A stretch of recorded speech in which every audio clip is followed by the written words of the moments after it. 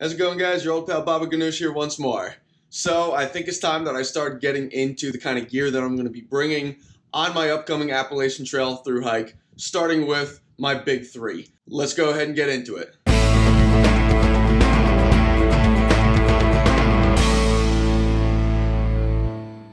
So okay guys, this is going to be my big three to start my Appalachian Trail through hike with. Now I will be making one major change to this set, and that will be in regards to my sleeping bag. So as the seasons change over and the weather gets warmer, I will be switching out my sleeping bag to something that's a little bit more applicable to the warmer temperatures. So as I go through these items, I'll try to get you exact weights and to talk a little bit about why I chose them. So let's go ahead and dive on into it.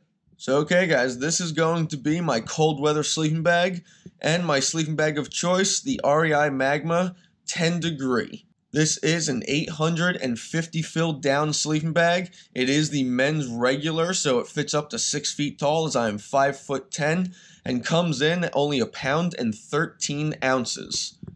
I will be putting it inside of a Sea to Summit Ultra Sil stuff sack that weighs 1 ounce, so combined together this only weighs 1 pound and 14 ounces. So something that's rated down to 10 degrees, something that's going to keep me nice and toasty warm going through the Smokies and well into the spring until I change it out. I am super happy with that performance, super happy with the weight. Let's move ahead to my sleeping pad.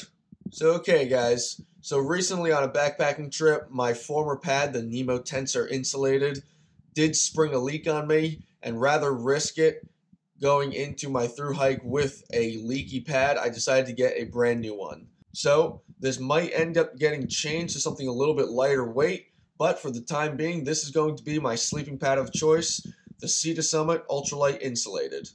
This is the large model, so it comes in at 25 by 78 inches long and comes in at 21 ounces and does give you a nice 3.3 R value.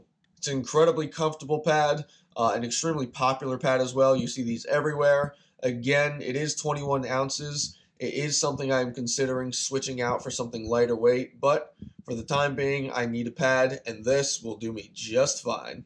So I am a big advocate for camp pillows. It just makes my sleep so much more comfortable. I've done the clothes and the stuff sack thing before. It just didn't work out.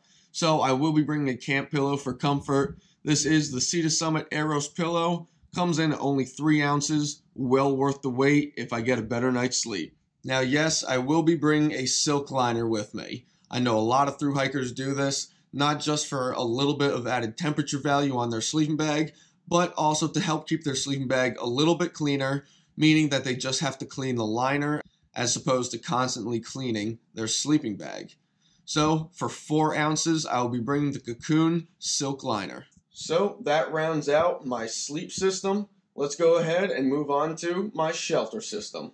So okay guys, for those of you who have been following my channel for a while, know that I absolutely love this tent and have seen me use it many times. This is my tent of choice, the Tarp Tent Notch. It is a one-person ultralight tent. It comes in at only 27 ounces, so really nice and lightweight. Now, it is a trekking pole tent. I'm not including the trekking poles in with the weight, and that is because I'm already carrying them. And that is one of the nice things that I really like about it, is in regards to the weight savings and the simplicity with the setup. Now, I will be bringing one additional item, and that will be adding a few ounces of weight onto my shelter system, and that will be the Tyvek ground sheet. So just a simple little Tyvek ground sheet. I've been using it for a while. It's all cut out, it's all worn, so it's really nice and lightweight. Comes in at only 4 ounces, just to protect the bottom of my tent a little bit better. So in total, with the tent and my Tyvek ground sheet, my shelter system comes out to a nice 1 pound 15 ounces. Cannot go wrong there.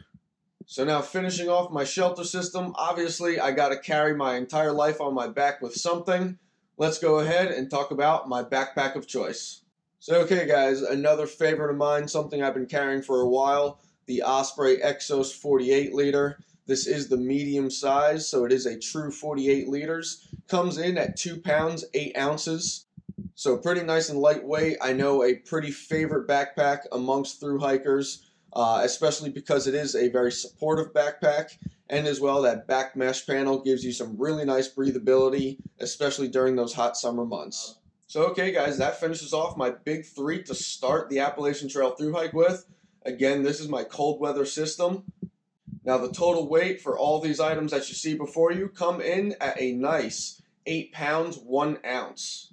So really nice and lightweight. I'm super happy with that. Again, strong possibility of switching out the sleeping pad to something a little bit lighter. If I do, I will make sure to do another video on that so you can get the final weight of my big three. So let's switch out my sleeping bag, take a look at what I'll be carrying during the warm weather months and how it impacts my overall weight. So okay guys, as the seasons change over and the weather gets warmer, I do plan on switching out my sleeping bag to something that's a little bit more applicable to that warmer weather and a little bit lighter weight to help me stretch out some of the miles. My choice of sleeping bag during those warmer months is the Sea to Summit Spark SP2. This is a 35-degree sleeping bag. It is an 850 filled down sleeping bag. This is the regular size as well and comes in at only 16.4 ounces. Again, I will be putting that in the same Ultrasil stuff sack. So combined weight, that is going to be a solid 17.4 ounces. So really nice and lightweight at a comfortable 35 degrees as well. Cannot go wrong there.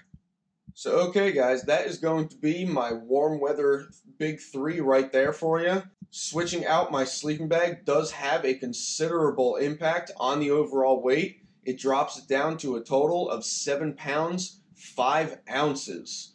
So really nice and lightweight, especially for the warmer weather.